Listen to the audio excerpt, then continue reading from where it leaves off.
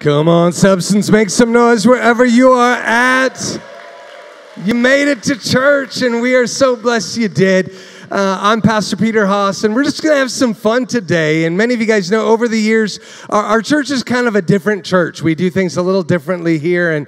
And one of the things that has always been really, really critical to me is being a church that is engaging outsiders, that's engaging people that don't normally go to church. I know this is going to sound kind of sad, but did you know that less than 1% of evangelical and charismatic churches even have conversion growth in their churches? There's churches, not a whole lot of churches are growing, but even the ones that are growing are basically just growing by sucking Christians out of another church. And it's just consumerism. And so one of the things that we've always determined as a church is that we just want to be a church that reaches people who normally don't want to go to church, okay? And one of the things that I do is I always try to surround myself with pastor friends who are knocking it out of the park and doing kind of similar things. And so about 13 years ago, I met a pastor by the name of Keller who literally was born within 24 hours of myself. Come on. What was going on that date?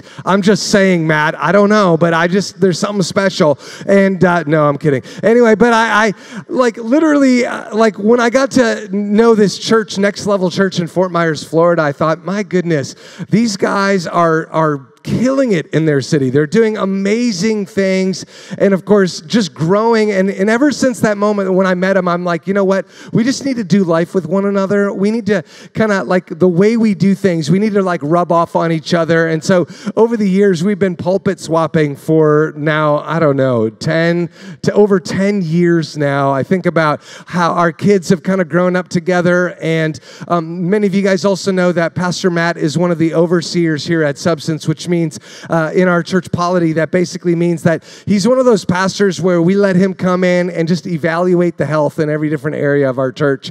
And so just to make sure that everything is on the up and up. And of course, he's become really not just a friend of Carolyn and I, but he's really kind of an adjunct teaching pastor right here at Substance. And so guess who's going to be bringing the word today? Would you guys give it up for Pastor Matt Keller as he brings the heat? Well, what's up, Substance? If you're glad you can be at church, say yeah. Come on, I am glad to be here all the way from Fort Myers, Florida, but I just got to be honest with you, it's cold here. No, really, Sarah and I are here, obviously, with our boys, Will and Drew, our two teenage boys, and we went to the Twins game last night with the Hosses. And party of 9, and thank goodness it was free stocking cap night at the Twins game. Because we were cold. It's good. I'm glad Peter and I are the same size because I own a sweater. No coats. It's so whenever we get here, we're like, hey man, I'm going to need some warm clothes. So, man, it is great to be here. And as Pastor Peter said, there's just friends like the Haas's and the Kellers are rare. And I hope you have friends in your life like we have friends in our life. And we're just so thankful for them. We just love that our kids have kind of all grown up together. And they just are like long-lost cousins. And as soon as they get back together, they just, boom, they're back in. And they just kind of and they just pick up. We all do. We just pick up where we left off. And we love Substance Church. I'm glad to be here with all of you today. And I believe that God has brought me here to speak a word to us. And so I want to speak a word to us individually, okay? So come on, lock eyes with me for just a second. I need you to are you ready for a personal word from the Lord today? Come on, how many know that God's word is the inspired word of God, the Bible? We believe that around here. And we just believe that God wants to speak to us individually. And God will take us to stories that maybe we've heard before in our past. And God will quicken something new, a fresh perspective, a fresh revelation from His word, His timeless word that just can speak to our heart. And that's what I believe God wants to do. So if you're ready for that, would you just pray with me? God, open our hearts, Lord. We open our hearts to you. And Father, you see each and every one of us who come into our Northtown location, each and every one of us who come into our downtown location at Historic Wesley. And Father, we just welcome you in today. We invite you, God. We give you permission to do in our heart what you want us to do. In Jesus' name. And everybody said, Amen. 1 Samuel chapter 1 is where we're going to land. 1 Samuel chapter 1, so if you have a Bible or if you have a smartphone, turn with me, click with me there. The verses will be on the screen as well, so if you don't have either of those, don't worry, you can follow along. So let me start by asking us a question. How do you define yourself? How do you define yourself? How do you like to define yourself? Let me flip the question over. How do the people around you define you? How do the people around... let me narrow it a little bit. How do we hope the people around us define us? Have you ever thought about that?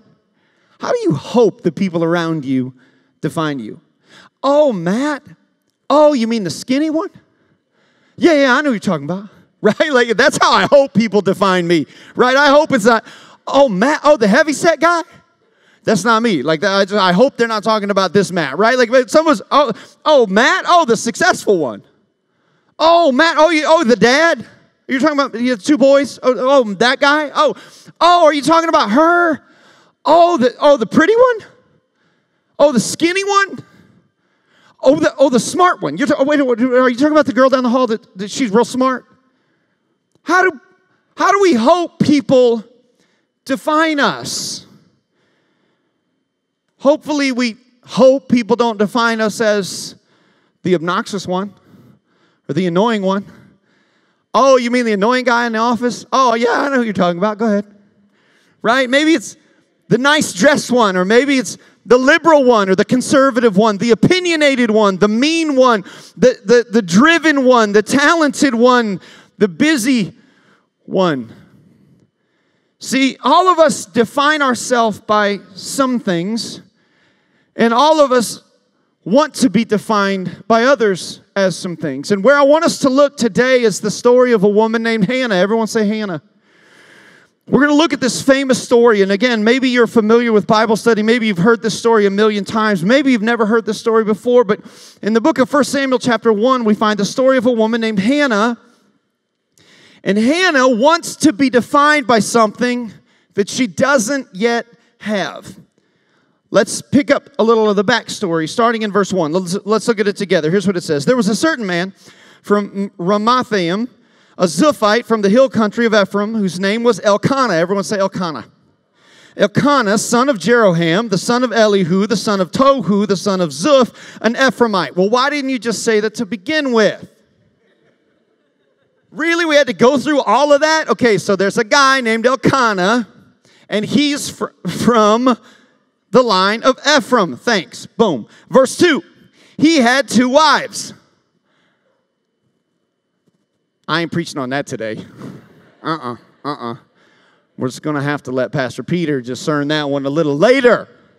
Not today. He had 2 wives. One was called Hannah. Everyone say Hannah. And the other Peninnah. Peninnah had children, but Hannah had none. This little piggy went to market. This little piggy stayed home. This little piggy ate roast beef. This little piggy ate none. Peninnah had kids. Hannah has none. Verse 3. Year after year, this man, Elkanah, went up from his town to worship and sacrifice to the Lord Almighty at Shiloh, where Hophni and Phinehas, not Phineas and Ferb, this is different, Hophni and Phinehas, the 2 sons of Eli, were priests of the Lord. Look at this, verse 4. Whenever the day came for Elkanah to sacrifice, he would give portions of the meat to his wife Peninnah and to all her sons and daughters. So what's happening? Here's what happened. When it was time to sacrifice to the Lord, this is Old Testament, he would take portions of meat and he would give it to Peninnah, his one wife, and then he would say, now you give that to all of your kids and sacrifice it to the Lord. But then look at verse 5. This is what I want us to see. But to Hannah, he gave a double portion. Everyone say double portion. Because he loved her. Oh yeah, and the Lord had closed her womb. In other words, Hannah had none. Hannah had no kids. Which in their culture, being a mom, having kids was everything. Peninnah had lots of kids. Hannah had no kids. But here's what I want you to see. Throw verse 5 up there again, because this is where things start to light up for us. Okay, so look at verse 5. Here's what it says. Hannah was given a double portion. Do you know what that speaks to? That speaks to anointing and favor on her life. So Hannah was doubly favored by her husband Elkanah. And the reason why, the second thing I want you to see in this verse is she was loved. He loved her so much. The problem was Hannah didn't define herself by her double favor or the love of her husband. She defined herself by what she wasn't, which is a mom. Question, substance, how do you define yourself?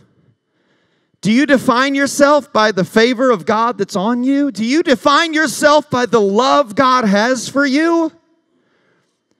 Is that where our focus is? Or is our focus on what we don't have? Because in her world, Hannah couldn't see that she was highly favored by God. She couldn't see that she was highly loved by her husband, by her heavenly Father. No. All she could see was that she didn't have kids. Her womb was closed. And church, listen, I wholeheartedly believe that there are many of us who are here today who need the truth that we're going to talk about to sink into our hearts, because we think we're not favored or not loved because of what we don't have. And that's just not true. The Bible tells us that we serve a God of love. We serve a God who has favored us, who has blessed us in so many ways. And yet for so many of us, all we can see is what we don't have, instead of seeing what we do have. But church, listen, just because God hasn't given you what you want doesn't mean you're not highly favored and you're not highly loved. Hannah was living a double portion life, but she couldn't see it. All she could see was that she didn't have a son. Continues on, verse 6. Because the Lord had closed Hannah's womb, her rival kept provoking her in order to irritate her. This went on. This isn't just a once-in-a-while thing. No. Every single year, year after year after year, whenever Hannah went up to the house of the Lord, her rival provoked her till she wept and could not eat. And here's what I believe. I believe that some of us listening to me today, you and I, we are like Hannah in the story. And so I want to give us 5 realities of our condition. Maybe you want to write these things down. Maybe you want to email yourself or text yourself or open up your notes app and write some things down. Here's the first reality of our condition. Ready? Number 1, what we are not will beat us up if we let it. What we are not will beat us up if we let it. That's where Hannah was. Listen, church, it's so easy to get our eyes on what we're not that it actually interferes with what we are called to do. And some of us, that's where we find ourselves to living today. That we look at our life and we compare it to the family down the street, or we compare it to the sales guy around the corner, or we compare it to the mom and in the car line at school, the other moms, or we're on the bleachers, and we compare ourselves to the other students in the seminary, and we look at our life. And all we can see is what we're not, and it's become a distraction. Hannah couldn't do what she was called to do in this moment because of what she wasn't. Listen, what we're not will beat us up if we let it. And some of you, that's where you're living today. You're saying things like, well, I thought I'd be further than this by now. Well, I thought I have more to show for my life by this point. Well, I thought I'd be paid more by now. I thought my title would be better. I thought my office would be on a higher level. I thought the sacrifices that we've made for our family would become less by now, not more. And see, Satan bombards us, doesn't he? And let me tell you where Satan bombards us, church. He bombards us in our beliefs. Because our beliefs determine our thoughts, and our thoughts determine our actions. And so, listen, do you want to know what the strategy of the devil is for your and my life? Here's what it is. It's to not attack us in our actions, it's to attack us in our beliefs. Because if he can get us believing lies about ourselves, if the devil can get us believing lies about who we are, that we're not highly favored, that we're not highly loved, that we have an orphan spirit that we're carrying around. If the devil can get us and attack us at our belief level, then guess what? We start to believe half-truths. We start to believe false realities in our mind, and those thoughts drive our actions. So Satan doesn't need to attack us in our actions. All he has to do is attack us in our beliefs. And some of you, that's where you find, isn't it interesting that Jesus himself called Satan the father of lies? I don't know about you, but there are a lot of things that if I were naming Satan and calling him the father of something, you know what I call him? I call him the father of evil, or the father of hatred, the father of violence. But Jesus, our Savior himself, decided to call Satan what? The father of lies. John 8:44. That's crazy. But what Jesus was doing is he was revealing to us Satan's strategy. I just got to get people to believe something that's not true, a lie. And that's where Hannah found herself. She believes that she wasn't favored. She believes she wasn't loved because she didn't have a child. And it affected her. Look at verse 8. Her husband Elkanah would say to her, Hannah, why are you weeping? Why don't you eat? Why are you downhearted? And then look at this question he would ask her. Don't I mean more to you than 10 sons? Wow. What a question. What a question the husband asks the wife. What a question Elkanah asks Hannah. Don't I mean more to you? Here's the second reality of her condition. Number 2, God wants to know we love him more than just his benefits.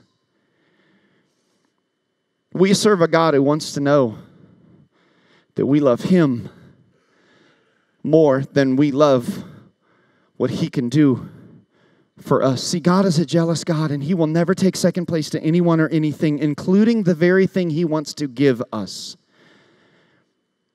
Church, God wants to know that if we love him more than we love his gifts or more than we love his blessing, and he wants to know that we love him more than we want what he can do for us. And this is where it gets tricky though, isn't it? Because so many of us are doing so many good things for him. What we want for him, right? Like we're leading a ministry, we're leading a small group, we're serving like crazy, we're trying to raise and promote our perfect family, right? We're working our way up the corporate ladder, we're giving our all to our schooling. Why? Because God, it's all for you. Right? Like, God, if my family's perfect, then I can post it on Facebook and all of the people will glorify you because they'll see how perfect we are. And God, if I move up the corporate ladder, I can give more, right? If I get a raise, I can give more. I can be more generous. It's all for you.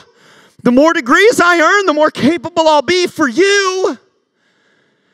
The bigger my ministry grows, the more influence I'll have for you. It's all for God, right? I just want this child for you. And that's where Hannah found herself. God, if you would just give me more, then I would just give it all back to you. That's where Hannah found herself. And Elkanah, the husband, looks right at her and says, no, Hannah, hang on. Don't I mean more to you than 10 sons? Shouldn't you just love me for me? Not for the sons you want from me? That's where Hannah found herself. And 16 months ago, church, that's where I found myself. It was May of last year. May 11th, as a matter of fact, my youngest son, Drew's birthday, and I was scheduled to go on a silence and solitude retreat around our church. A lot of our high-level leaders, we build in these times for like 2 or 3 days where we can get away and just be silent and in solitude before the Lord. Just us and God. No music, no nothing, just us and God. And here's what we found. We found that the voice of God gets really, really loud when the voices of the world get really, really soft. So if we can create some space for 36 or 48 or 60 hours where we can turn down the voices of distraction in the world, we found that God speaks pretty loud. It's pretty cool. So my heart was not in a good place. I had neglected my soul for a season of my life. So it was a Thursday night, we had my son's birthday party, and my bags were all packed. And as soon as we were done with his birthday party, like at 9:30, I took off for the beach. And my heart was jacked up. Like, me and God were not, well, he knows. And so we left the house. My family prayed for me, and I get in the car, and I do what I do, and I turned on worship music, right? Because that's what you do, and you start with worship, and so I turn on some worship, input, output, right? And I get about 6 seconds in, and I sense in my heart God saying, turn it off, Matt. So you know how you do. I was kind of like, fine. And then I say out loud, hey, God, you have permission to rebuke me. Don't pray that. So I get down to the beach, and I check into my room, and I have a balcony. I'm on like the 6th floor on Fort Myers Beach. And I check in, and I'm sitting on the balcony, and it's like 11 o'clock at night, and I sense the Lord say, turn to 1 Samuel 1, Matt. And I'm like, oh, right, Hannah. Yeah, no, I know this one. Okay. Sup? And I get to verse 8 right here. And when I read the words where Elkanah says to his wife, don't I mean more to you than 10 sons? The Holy Spirit speaks to my heart and says, Matt, you have loved the child of influence 10 times more than you have loved me. And as I sat there with no lights, I had my little cell phone light shining on the Bible. I was so convicted by God. And I wrote in my journal, I am Hannah. See, I wanted so desperately to do something great for God. I wanted so desperately to have God give me influence and grow our church big and be awesome for Him and speak and write and lead and be a voice of influence. I wanted all of that for God. That I found myself on May 11th, 2017, sitting on that balcony on the 6th floor in Fort Myers Beach, being convicted. And the Lord said, Matt, can you actually say that you love me 10 times more than you love the child of influence that you keep begging me for? And that night, sitting on that balcony, my answer to God was, no. I don't love you 10 times more than I love what I'm trying to do for you. Verdict in. Case closed. Guilty.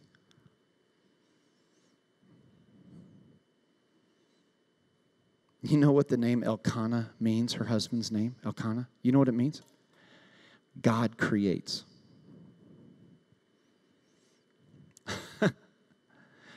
Think of that. The only one in the story that can do anything about helping Hannah get the child she so desperately wants is Elkanah. But Hannah's defiant attitude was declaring, I don't want God to create this. I want to create this so I can get all the credit. Verse 9, once when they had finished eating and drinking in Shiloh, Hannah stood up. Now Eli, the priest, was sitting on his chair by the doorpost of the Lord's house. Verse 10, in her deep anguish, Hannah prayed to the Lord, weeping bitterly, and she made a vow, saying, Lord Almighty, look at her prayer.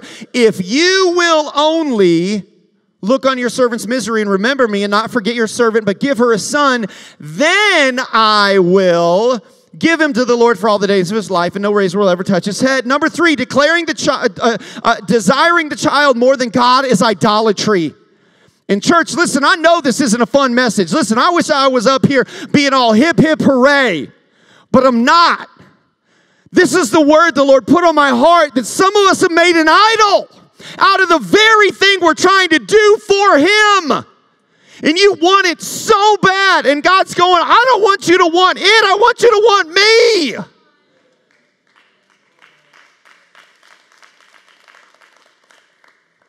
How many if you will only prayers have we prayed? God, if you will only, then I will. And God goes, I don't care. That's where Hannah was. God, if you'll just give me this, then ooh, wow, you really would? All for me? He's not impressed. He doesn't want us to want it. He wants us to want Him.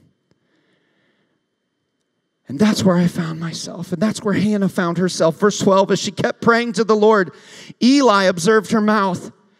Hannah was praying in her heart and her lips were moving, but her voice was not heard. Look at this. Eli thought she was drunk. And he said to her, woman, what are you doing coming to church drunk? Put away your wine. Number 4, at some point we got to get honest about our true self. At some point we got to get honest. Here's why. Because if we don't deal with the idolatry in our heart, it will start to resemble sin in our life. Hannah wasn't fooling the priest. He looked on and he's like, girl, you are messed up. And it's starting to look like sin. See, I thought I was fooling everybody. But can I tell you something? I wasn't. And after me and Jesus had some time on that beach, guess what? I came back different. You know what people started saying to me? I don't know what happened to you, but man, something's different. Yeah. Oh, yeah. No. I'm different for sure. How long do you think you can fool everybody on Facebook? How long do you think you can fool everybody?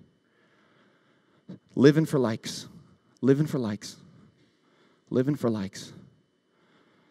Praying your if only prayers.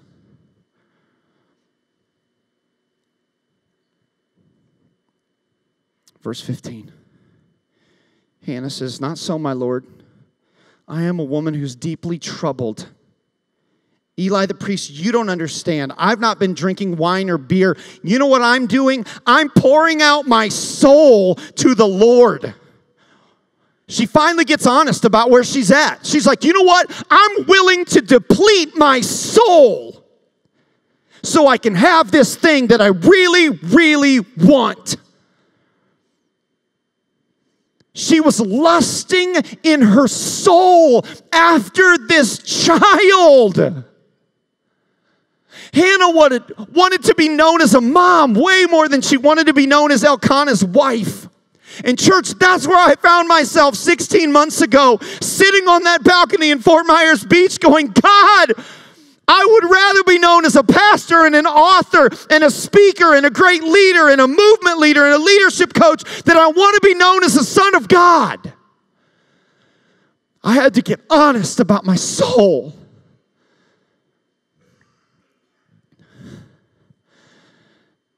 But now Hannah's finally vulnerable. Now she's finally honest. She's starting to feel the conviction of the Lord like I was feeling on that balcony and like some of us are feeling this morning in this room. Verse 16, and she looks at Eli the priest and she says, no, please don't think I'm wicked.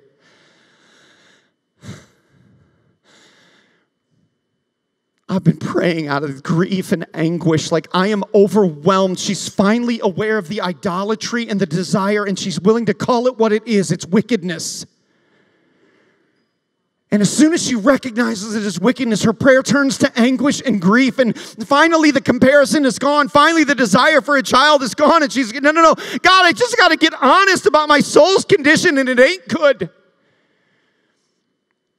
And that's where I found myself. Aware of my wicked condition. That I have loved the child of influence 10 times more than I've loved God, the giver of the child. And that night on the balcony, God so convicted my heart. And He gave me this picture. He showed me like this picture of like that God had given me like this bag of candy, like 3,000 pieces of candy, which we have about 3,000 people in our church. And so, and if you know me at all, you know sugar's my love language. So like when God's going to speak, it's probably going to look like Skittles. I'm just telling you. It's just kind of how the Lord does it. So on that balcony that night, I felt like the Lord just gave me like this picture of God, like just giving me this bag of 3,000 pieces of candy. And I grab the bag and I run into my room and I slam the door behind me and I sit down on the floor next to the bed and I start to consume this candy. Meanwhile, God, my Father, is standing, knocking at the door going, can I come in? Can I enjoy the candy with you? And I'm like, no, just bring me more. Just bring me more candy.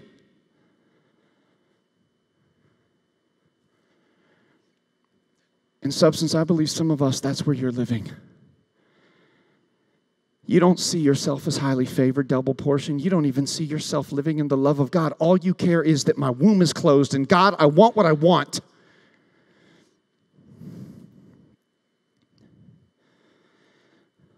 And that's where Hannah found herself. And she acknowledges the idolatry and she repents of it and she says, please do not see me as wicked. That's not what's going on. Oh my gosh, she now sees the error of her ways and she says, I'm overwhelmed with grief and anguish. And then look what the priest says to her, verse 17, Eli answered, go in peace. Look at this, and may. You know what the word may is short for? Maybe. Maybe the God of Israel will grant you what you've asked of Him. Maybe. And then look at verse 18. I love this. I love this. She says back to the priest, may your servant find, look what she's finally focused on, favor. Oh, I finally see it. I've been living under double portion favor already. It's not about what I have or don't have. It's about who I am in Him. I am loved by the Father. I am favored by the Father. Even though my outward circumstances may not look like it. May your servant find favor in your eyes. And then look at the result. I love this. Then she went her way. Ate something, and her face was no longer downcast. Everything changed when she stopped focusing on what she didn't have and started focusing on who she was. So what about us? Where's your focus? Is it on the Father? Or is it on the child you want? God doesn't want us to want it. He wants us to want Him. And some of us have been so focused on the child, so focused on the job, so focused on the promotion that God's going, hey, would you just look at me? Would you just rest in peace? Would you just find peace in your soul? Not because of what you have or don't have, not because of where you are or where you aren't in your life right now. Would you just focus and rest in my peace in your heart? Because you're a son of God, you're a daughter of God, you're highly favored of God. That's who you are. Well, can we just be okay with that being enough? 16 months ago, that's where I found myself. And God changed everything. And no longer am I searching for the child of influence. I'm going to leave that all to Him. Regardless of outcome. Number 5. God wants us to live in peace, regardless of the outcome. Resting in the favor of God, resting in our position as sons and daughters of God. Yes, that is what we are, 1 John says. Are you ready? Are you ready to give up the striving? Are you ready to just be okay with being highly favored and greatly loved? I have a feeling making that decision right now can change everything. So come on, across this room, across every room we're in, can we just bow our heads before we move on with our time together? I just want to pray. Because some of us have had our eyes on the wrong thing. Some of us have been lusting for the child in whatever way that looks like. And we've even been fooling ourselves to believe, well, it's all for him. It's all for his glory. But seated right where you are, God wants to change your focus today. He wants you to fall 10 times more in love with him than your wildest dream of what he could do for you. So God, we open our hearts, seated right where we are. Lord, we believe that it's not a coincidence. It's not an accident. It's a divine setup that you have brought us into this place today to speak to us. And now, Lord, I pray that you would change us like you changed me on that balcony 16 months ago. God, change us. That we would no longer just desire what you can do for us, but we would just desire you. God, help us to begin to fall 10 times more in love with you than we are with what you can do for us. God, would you begin to change our beliefs? Instead of seeing and defining ourselves by what we're not, Lord, would you start to help us to define ourselves by what we are, Lord? Every morning we can wake up and say, I am highly favored and I am greatly loved. I'm highly favored and I'm greatly loved. I'm highly favored and I'm greatly loved.